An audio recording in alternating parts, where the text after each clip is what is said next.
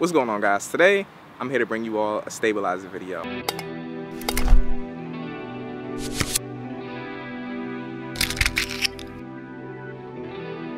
I'm gonna be putting these three stabilizers head to head. I have the Glidecam HD2000, the DJI Ronin-M, and also the Zhiyun Crane. I'm gonna be putting these through three different types of movement tests. One that's very slow, one that's in the medium speed pace of things, typically the movement that you'll probably be doing if you're doing music videos like me, and also a very fast movement, which is something that you do typically do with music videos as well. I'm just gonna wrap up this video at the end by talking about which stabilizer I personally like the best, give you all some insight on what stabilizer might work best for you, depending on what type of field or film you're in. I'm also just gonna talk about the strengths and weaknesses of each stabilizer. So let's just get straight into it.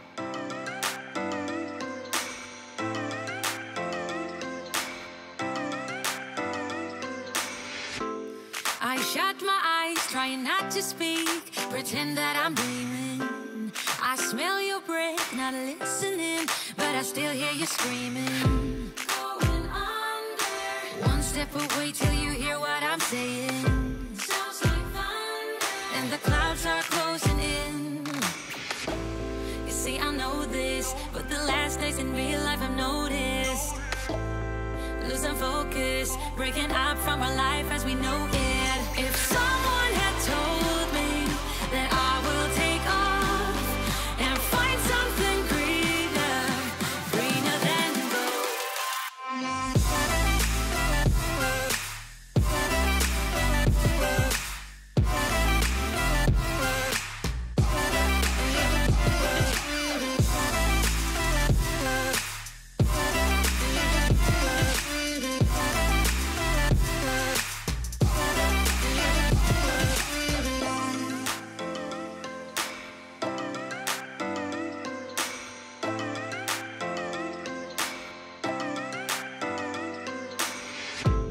I turn my head and hold it high, but it's making me shiver. He's not like you, don't want him to. He's more like the river, growing stronger. When we're alone, there's no you in the picture. Think my number isn't how I wanted to. Alright, so I'm finally back at home in the editing stage of putting this video together. And one thing that is undeniably evident from this entire versus video is that I'm all for using a Glidecam. But I just wanted to throw out a few different instances and kind of explain why this was potentially the problem for me, because I was an avid Glidecam user at one point in time, very experienced with it, and I think the real reason that the footage here is not that great is one of the negatives of the Glidecam. And I'm gonna personally touch on the negatives of every single one of these systems here in a second, but I just wanted to briefly throw this out there because I know the Glidecam users are gonna post it in the comments, but I don't think I had enough weight on this system. And what I mean by that is I was using the Sony a6300, of course, but I was using a 10 to 18 millimeter combo, and I was able to balance it out really well, as you can see right here in this drop test. But I think the fact that it didn't have as much weight on it as I should have. I wanted to use the 18 to 35 Sigma combo for this entire test, but I wanted to keep it as even as possible throughout all the different systems. And the Crane just simply will not support the 18 to 35, and I guess that's a problem with that one as well. I used the 10 to 18 millimeters combo, and as I said, I was able to balance it out, but I think the fact that I didn't have as much weight on the top, when I was going to do my directional turns from the Glidecam, I think they were just abrupt and like all of a sudden, and I don't know, it just had like a very all over the place look. So that right there, as well as the wind that was going on outside, kind of contributed to the endless sway that you were seeing in that Glidecam footage. So don't even really take that into consideration if you're thinking about getting a Glidecam. But I'm still gonna briefly touch on the positives and negatives about these systems and give my input on them.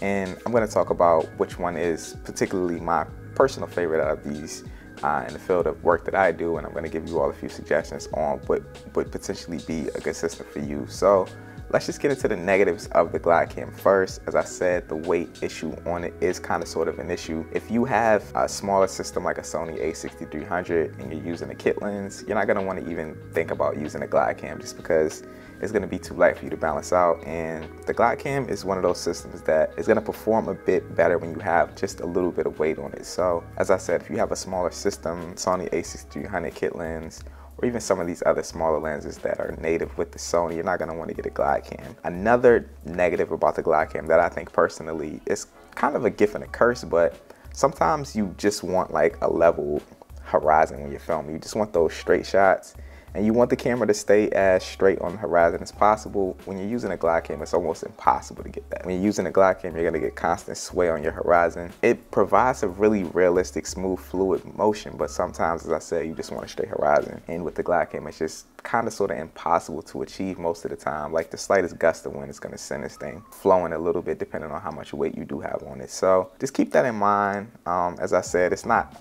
a big negative. I like it a little bit because it provides a very fluid motion, and with the gimbal, sometimes when you're trying to keep a straight horizon, you can get almost a mechanical look. So I don't know, I guess that's going to depend on personal preference, but a few positives of the Glidecam system is the form factor. The Glidecam is very lightweight, so it's not like a very heavy system. I would say it's pretty much lighter than a Ronin. I think the Ronin is going to be the heaviest out of all of these things, but it's lightweight. You also don't need a battery for the Glidecam, so you don't have to wonder if you charged it the night before. You can just get up, get out there and shoot. The Glidecam is also very rugged. With these gimbals like the Crane and the Ronin, they have batteries, they're electronic. You're gonna kind of sort of want to be delicate with these systems, and you really don't have to do that with the Glidecam. You can just toss it in the trunk, get on the go, get to going, get to shooting, and you know, capturing what you need to capture. Another negative about the Glidecam that I forgot to mention is if you have ever used the Glidecam, or if you are an avid Glidecam user, you'll know, and you can vouch for me on this, that the Glidecam does damage to your wrist. Like essentially when you have a Glidecam system, you're really only supporting it with one hand. So this is you holding up the entire Glidecam with this hand right here.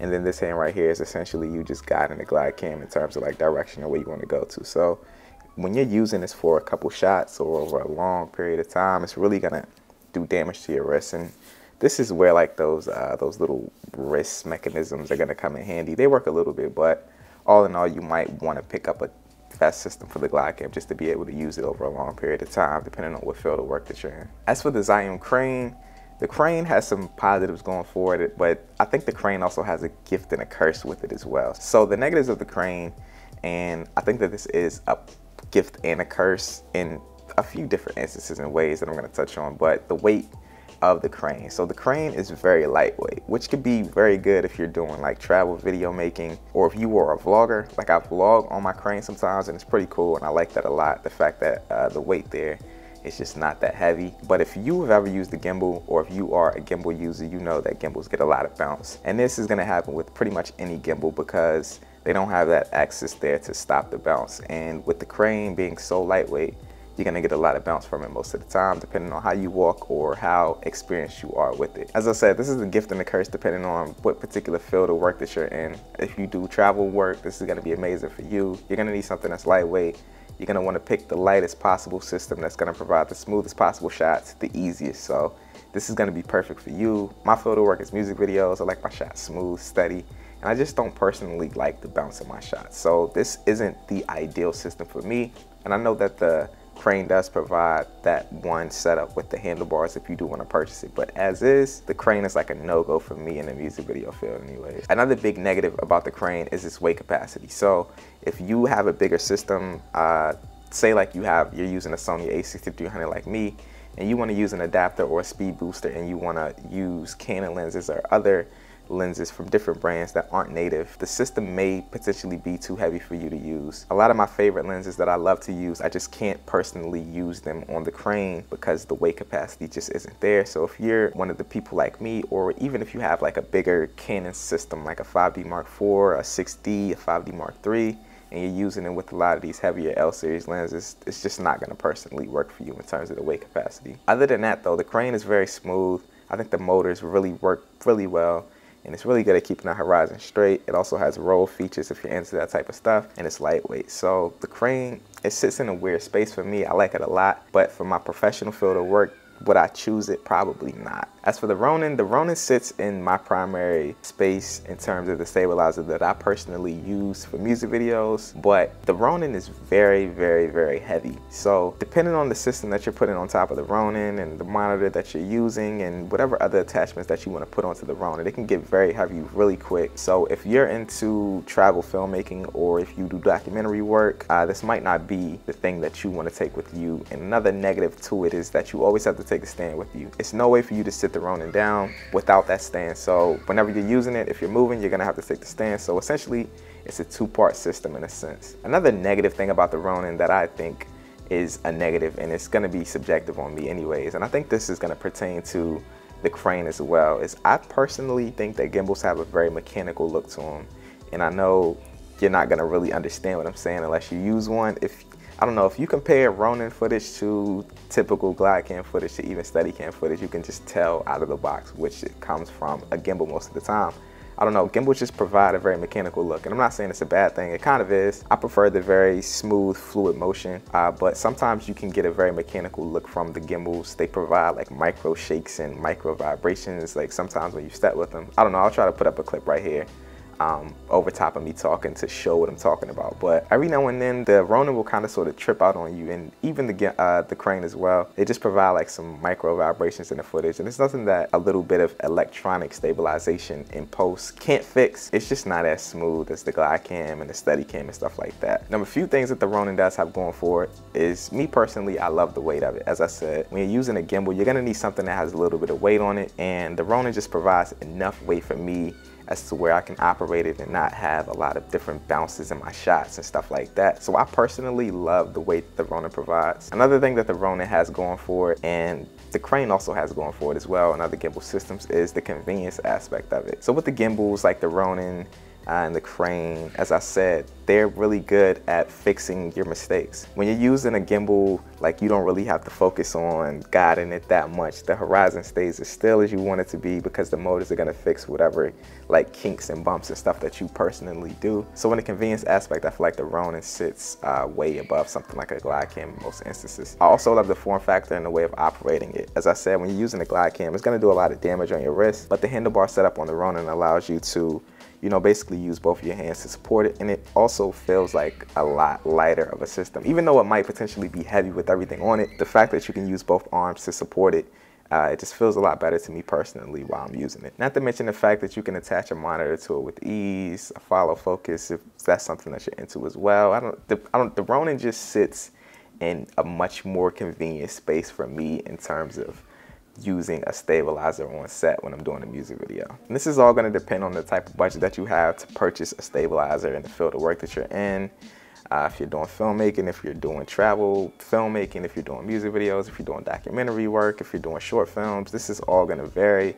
I just threw out a bunch of different positives that I personally think about these systems and a few negatives that are evident with them as well. A lot of people always ask me all the time, what do I think the Crane versus the Ronin? And honestly, they sit in different spaces for me. As I said, I don't personally like using the Crane, and I wouldn't use it for music videos just because it's so lightweight. I just prefer to use a Ronin. The ease is there to attach a monitor, and it's just a bit more heavier. I don't like to have a lot of bounce in my shots, so they just sit in different spaces for me.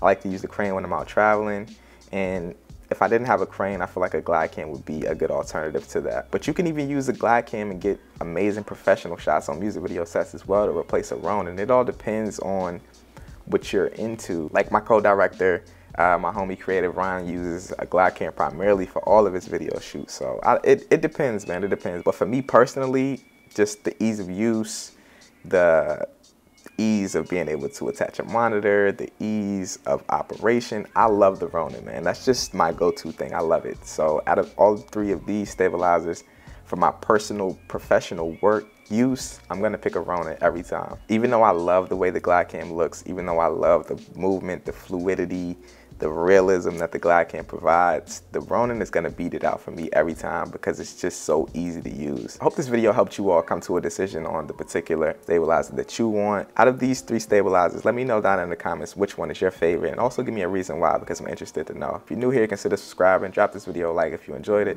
Peace out, guys.